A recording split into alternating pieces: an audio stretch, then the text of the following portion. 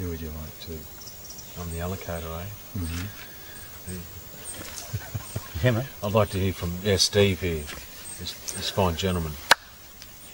So the question is, why did I get into men's work? Well, and what is Well, I'm not sure. I'm not sure because I didn't have any problems. So I was just cruising along in life, and I followed a woman up to Byron Bay, and so yeah, I didn't have any problems, or so I thought, and but I did, because I felt like I was a living cliche.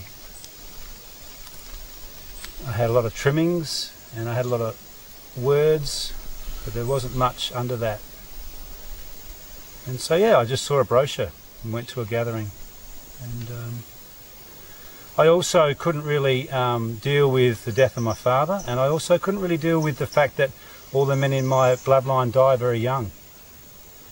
So I've outlived a lot of the men in my bloodline already.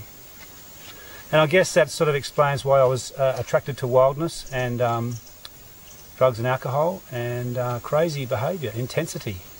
I confused intensity with many things like love and fun and even peace. I confused intensity with peace. So yeah, I just started out, and then I got addicted to service. And then I had to speak to some people that love me and hold me in high regard, and I hold them in high regard, and I had to really work out what I was actually doing.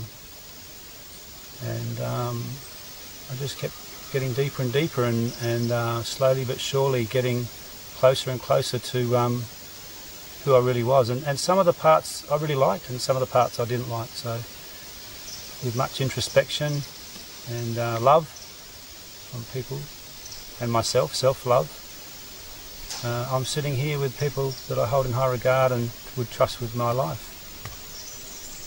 I guess that's me. Thanks.